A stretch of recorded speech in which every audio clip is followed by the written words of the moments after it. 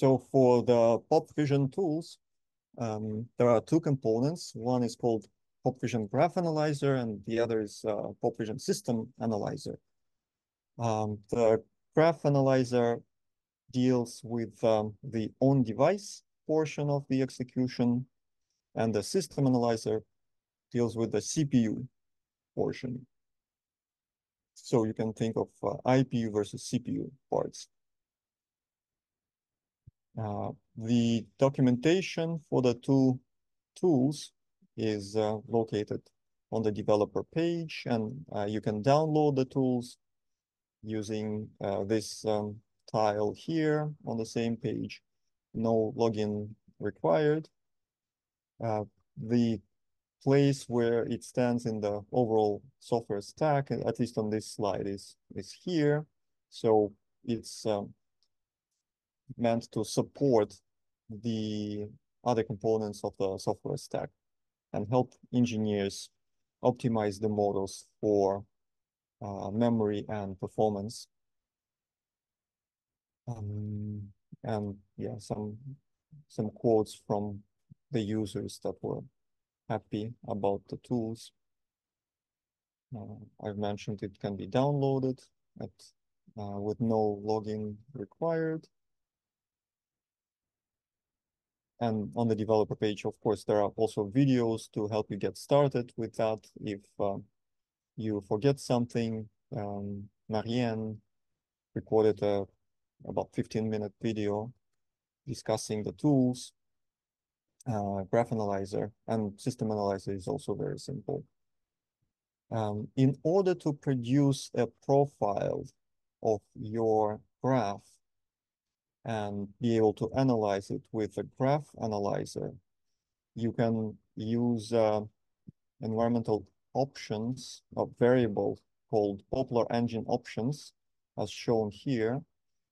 And it will ingest a dictionary of a set of values that I described in the documentation. This is a typical use case shown here. So I would set the auto report all to true. The directory for the report will be report in the current directory. Allow out of memory will, if enabled, it will produce the memory profiles. It will not be able to produce the execution traces, but at least with the memory profiles, you will be able to see maybe which program steps go out of memory, which variables take a lot of space, and maybe optimize those. And you can also include flop estimates for specific steps so that you can see the, say, flop efficiency or flop utilization for different steps. And then you execute the Python program. For example, here I'm just using the PyTorch basics, and it produces what it executes the program normally, but it produces the profiling result in the directory called report, as shown here. And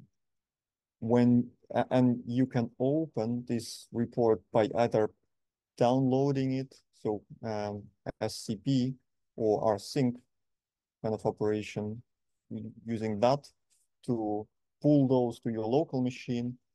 But also PopVision tools support opening profiles on remote machines using SSH connection. For the Argon system, we are working to enable this remote access to the profiles. I hope it will be available reasonably soon because it adds a lot to the user experience there. When opening a profile, you will see that the main window contains several tabs here on the left. The main ones, the most important ones would be memory report, liveness report, and maybe execution trace. So memory report is a chart that has core numbers on the x-axis, and we call cores tiles as well. So it's a core and the memory SRAM associated with that core. And the memory used will be on the y-axis with gaps and without gaps. Gaps come from the fact that some of the operations want to use different memory banks, and with that we can gain better speed ups, but there can be some overhead in fragmentation of the memory. And in this case, you can see that the tensor slices are distributed reasonably evenly across the tiles, the cores on the chip. And this even distribution across the cores is what we want. So in this case, pop players have done a reasonable job distributing the variables. And if I go and click on the liveness report, I will see how the memory usage is changing from one program step to another, with maybe some spikes for more memory hungry operations, like this will be a convolution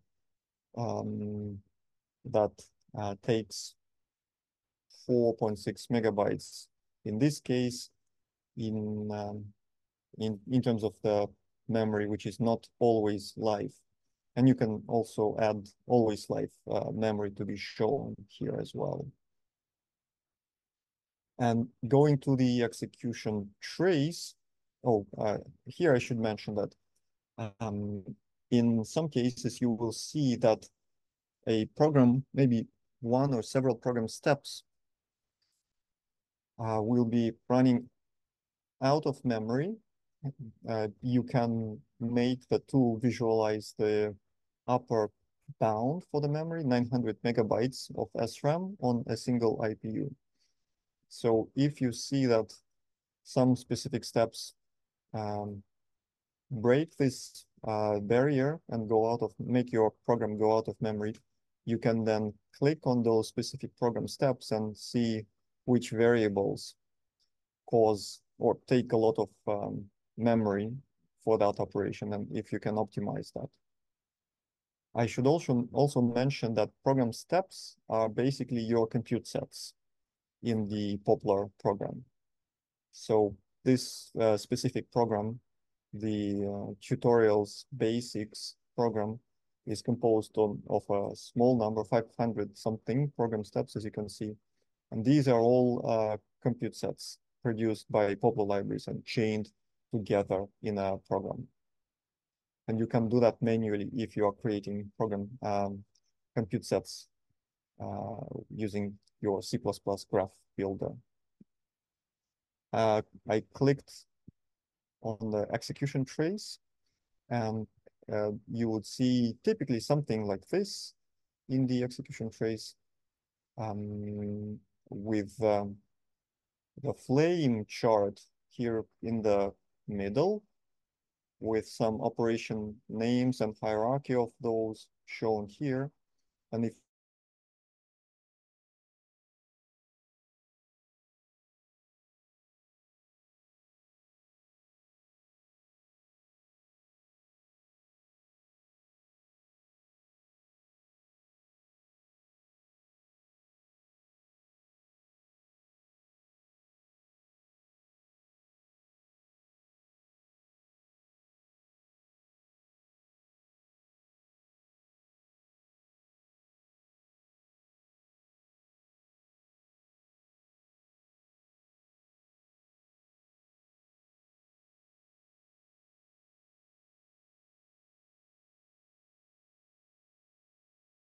I think we lost the connection with Alex.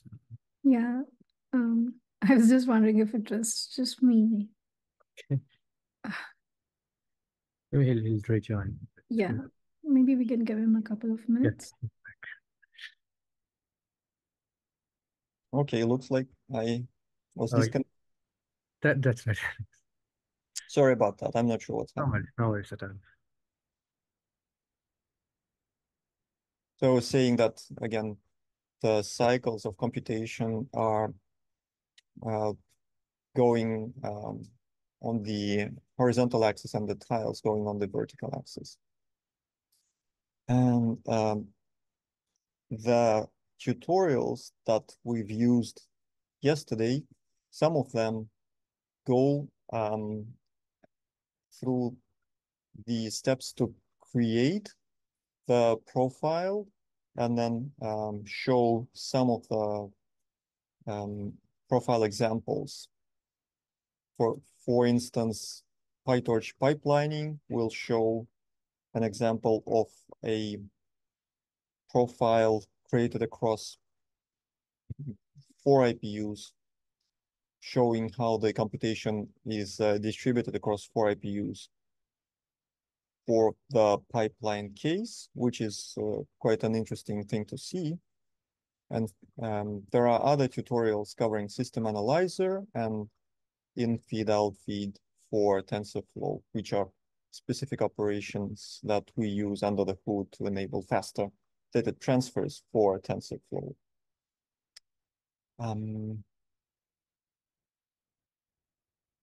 This is and one of the examples when we use the capability, the feature of the PopVision graph analyzer, comparing several reports together. In this case, I've opened 2 of those reports. One is shown at the top here and one shown at the bottom. And we can see that the program steps, the memory, they take changes slightly between the executions and the usage of memory between the kinds of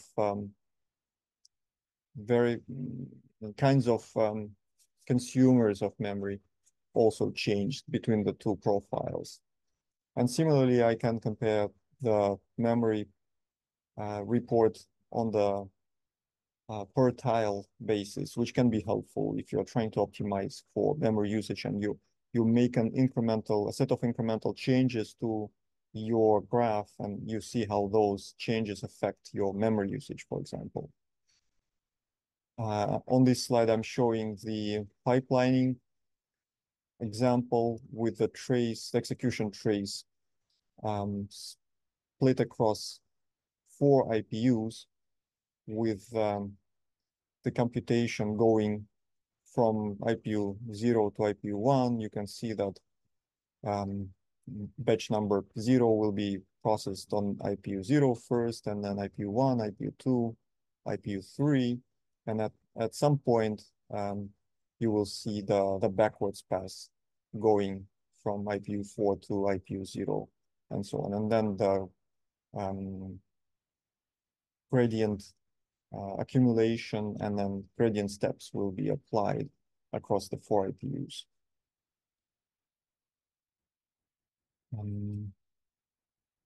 If I try and show what it looks like in real life, this is the same pipelining report that I've loaded. The memory report now covers more than 1 IPU. I'm showing the tiles here. If you remember, 1 IPU has 1,472 cores or tiles. We are running across 4 IPUs, so all of those are represented as a contiguous addressing space here, and the memory distribution across all 4 is shown here.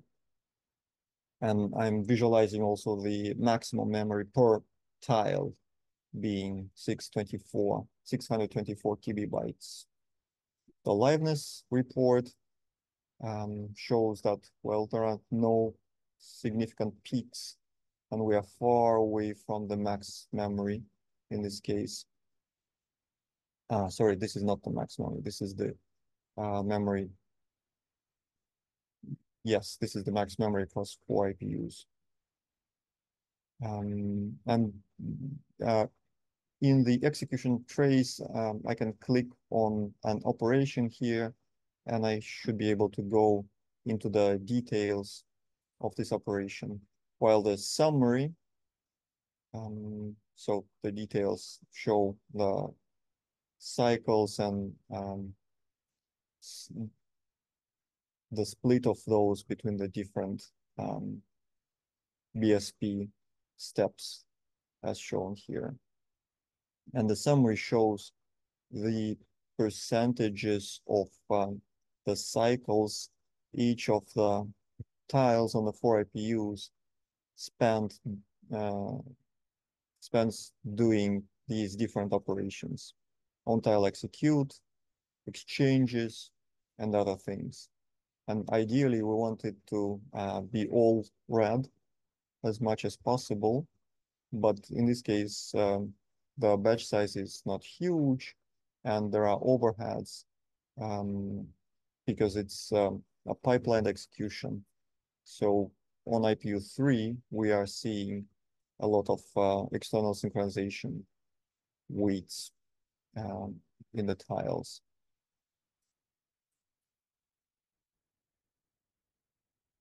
This is another example of the Schnedt model. Its profile, it can be quite involved. And the nice thing that there is about the profiling tool is I can easily zoom in and out and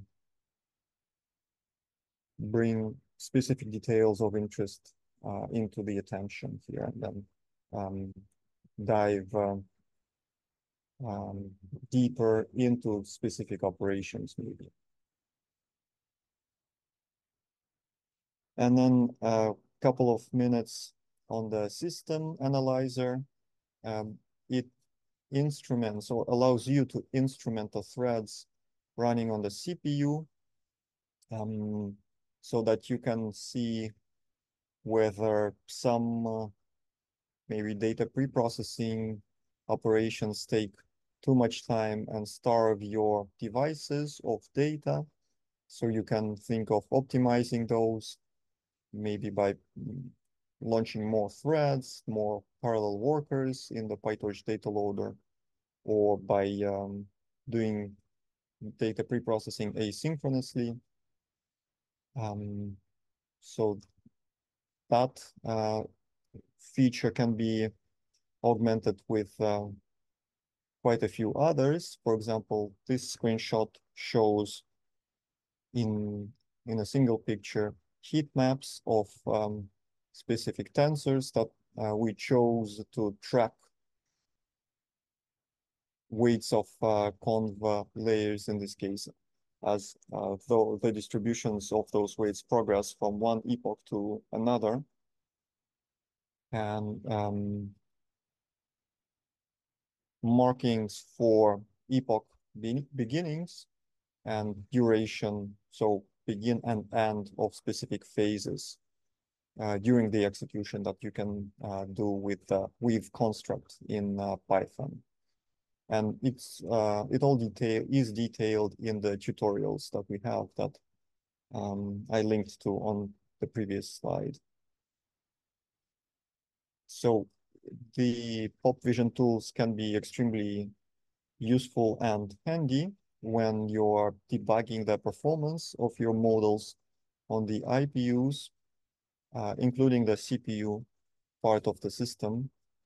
So I would encourage you to look into the profiles and play around with the different features and ways to visualize the data in these tools.